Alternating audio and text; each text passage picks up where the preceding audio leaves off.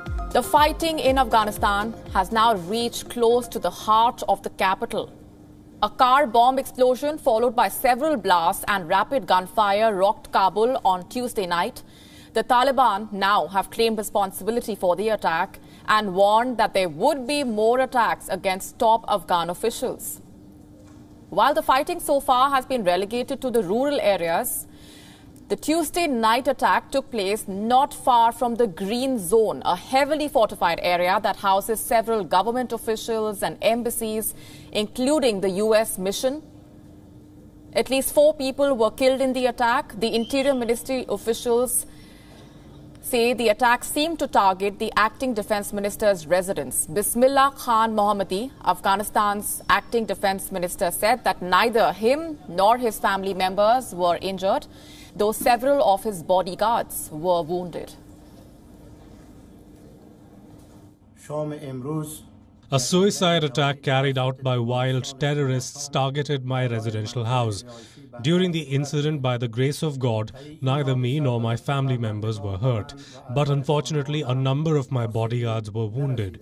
I assure my beloved countrymen that such attacks cannot have any impact on my willingness to defend my countrymen and my country.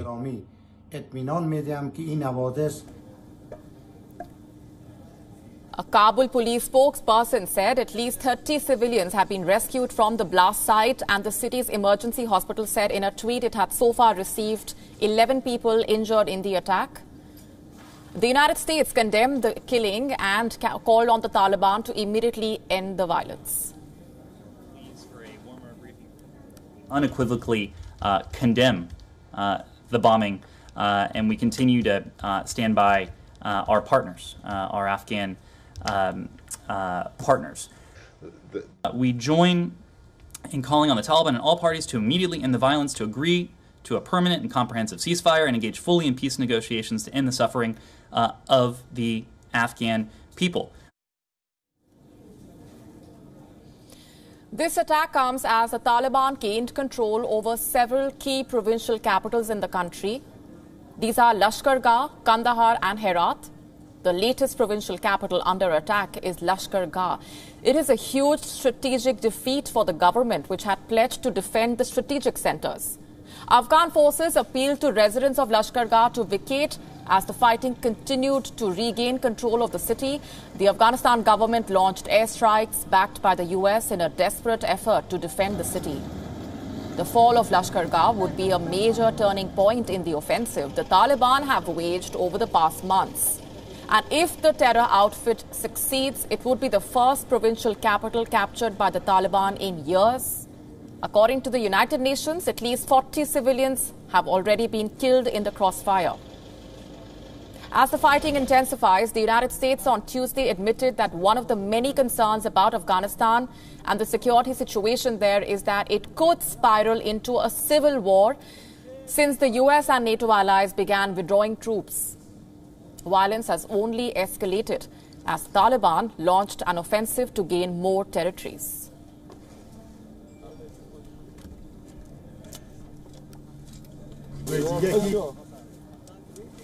Look, we're going to be looking to their actions. They have said that they see the utility of a negotiated solution. They are engaged in Doha. But the simple point remains that if they attempt and seek to do otherwise, if they seek to contravene what they have said, then they will be an international pariah. They won't have the support of their people. They won't have the support of the international community. And the concern on the part of all of us, one of many concerns, is that the result will be civil war. Will be a civil war in which the Afghan people do not have and won't be in a position to achieve the safety and security in which they deserve to live. Okay.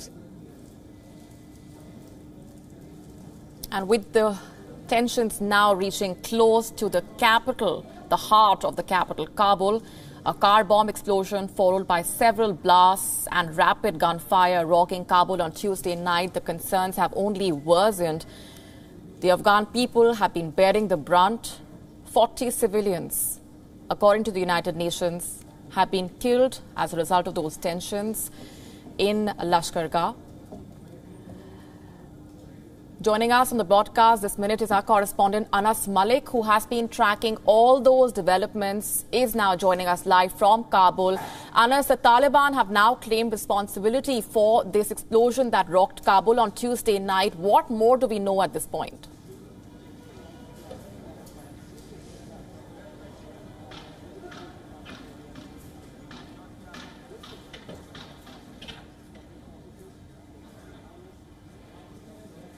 Well, the Taliban indeed have claimed responsibility, Molly. I'm standing right outside the residence of the acting Afghan Defense Minister, General Bismillah Khan Mohammadi, who was the apparent target of the last night terror attack. The Taliban, in a statement, have claimed that they've said that they would continue to target those from the administration of the current government, and they say that they want to justify it, saying that they are targeting those who are targeting civilians. This is what the Taliban have maintained. But this is more of a call of war for the people of Kabul, because as of now, the conflict was not in the cities. The conflict was at least not in the capital city of Kabul. The destruction right behind me, the magnitude of the and intensity of the blast that occurred here last night can be very well understood just after looking at the magnitude of destruction that has been caused by that blast. 8 people are said to have lost their life. Hospital sources indicated at least 10 are dead. At least 20 plus people are now said to have been injured in this blast. 35 civilians were evacuated. The house right next to the house of Afghan Defense Minister, at least 4 attackers had gone and had rushed into the house, who was an anti-Taliban MP. We're seeing that there is an increased number of attacks, rise in violence rather, since the 14th of April, since the announcement of withdrawal came. And this is just a continuation of that. Residents fear that they've suffered enormously at the hands of Taliban and terror-linked elements for over years, and with the US withdrawal and the intensity of attacks increasing, they fear for their lives right now. Yes, Molly. And the biggest concern, apart from the fact that the fighting is escalating across Afghanistan, is that it has now reached very close to the heart of the capital, Kabul. What this means, Anas, is that there will be a lot of cause of concern over the next few days and weeks as the tensions escalate on the ground.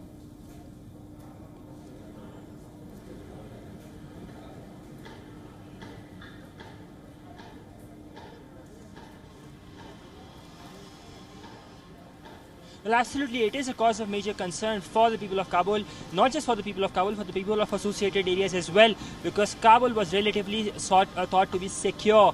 Not just Kabul, but there are other districts just like the province of Panjshir, which was relatively thought to be secure. There was a sense of insecurity in Kabul, but there was not a security situation per se. This is the first major attack by the Afghan Taliban since the Doha deal that was done last year, and now with that they have practically announced a call for on the people of Kabul.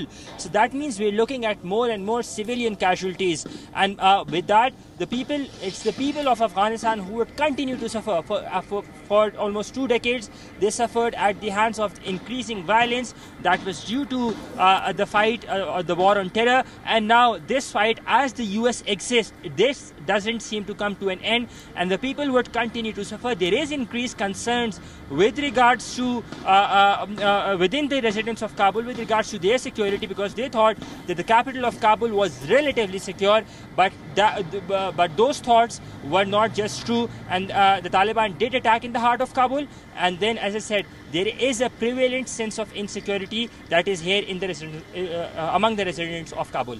Yes, Molly. Anas Malik getting us the very latest from Kabul. Thanks very much for those updates for now. WION now available in your country. Download the app now. Get all the news on the move.